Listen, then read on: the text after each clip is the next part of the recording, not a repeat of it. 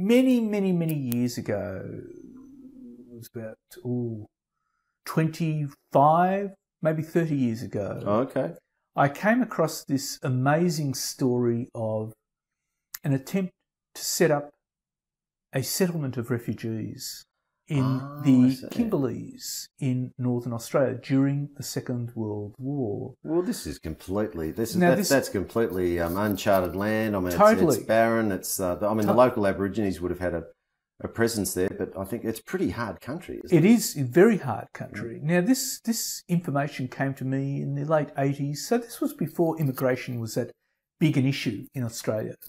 So I started doing research and I went through government archives, tracked down people who were involved in the scheme, got lots of photos, lots of images, lots of interviews, lots of material from newspapers, government archives, interviews, and pieced it all together as this extraordinary story